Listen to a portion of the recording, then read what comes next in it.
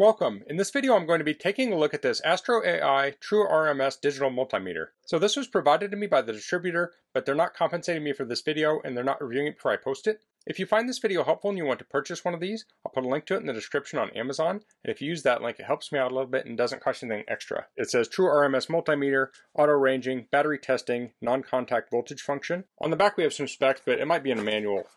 It might be easier to read there. So a little thank you card. Here's the manual.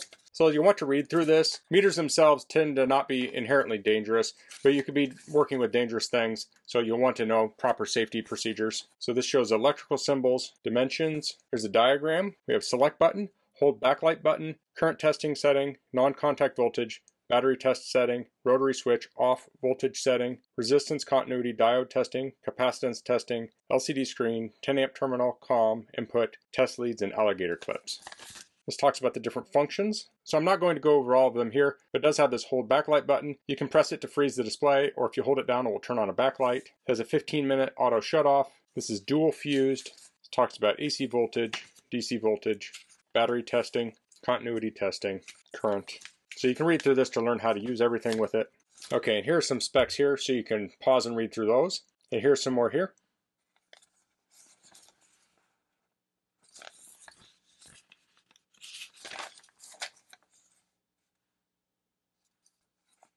Okay. Oh, it looks like we have some on the back also. So let's pull this out.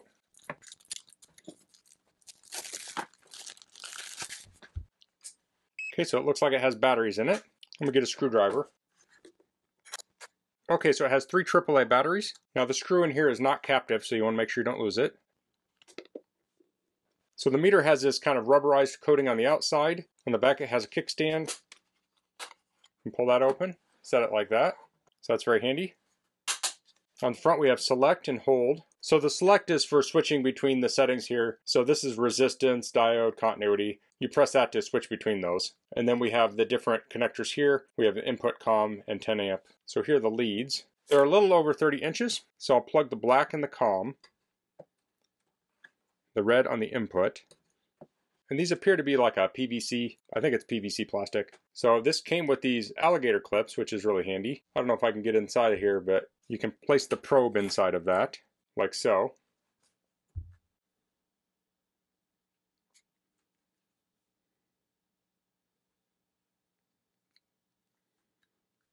And now you have some clips so you can clip this to something. So let's test this out. I'll turn voltage on. I'll hit select here. We can go between AC, DC. So here we're at DC. I have a battery, so I'll just test it. We're at 1.412 volts. Let's see if I can get this straight like that. Now I can turn the backlight on here, like so. There we go. So those clips can be very handy for things, or you may just use one. You might connect up to the ground and then use the other to probe things. So that's voltage. We can also test AC voltage. So I'll try that. Now it can be dangerous to do this, so you should know what you're doing before you stick things in electrical outlets. So we're at 121 volts there. That looks good. Let's try the next one. So this is resistance, diode, and here's continuity. So that's very responsive. I like that. I'll come back to test the resistance in a little bit. Let's do the battery tester. We have a battery right here. Let's try it. So we're at 1.35 volts. We're a little low on that one. Let's try the 9 volt. That might be dead. And it was definitely dead. I've never seen a battery that dead. So I have another one here. So this one is low. It's at 5.78. And this one should be good. Or at least close. So here we're at 8.74.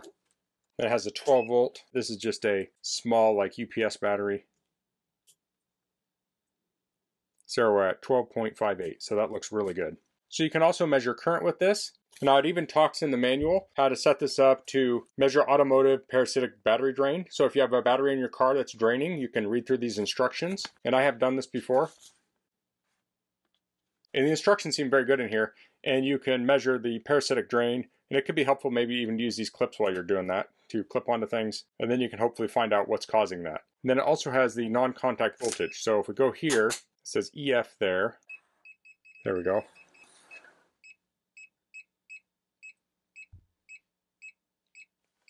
So when I hold it up to this cable, it's going to beep. Okay, and then it has little bars in there.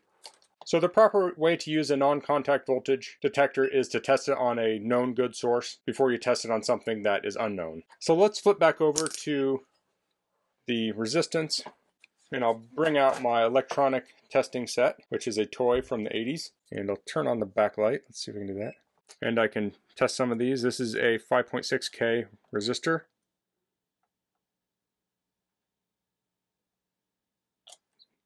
Jumping around quite a bit. I found those spring terminals are not great for measuring things. Okay, so we got 5.7, 2.2,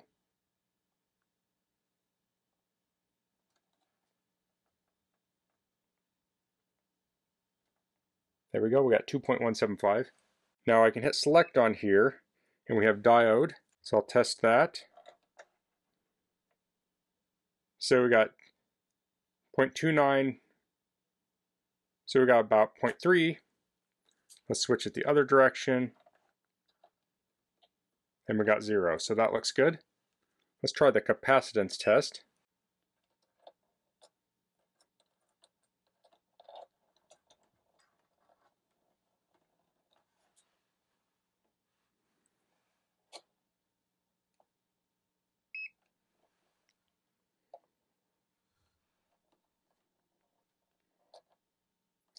Okay, so we tested this capacitor. It's a 1000 microfarad, but I'm showing 0.858, which might be right. This is very old, so I don't know how accurate this is for measuring that, but I'll pull that away. And we also had that hold mode. Let me show that real quick.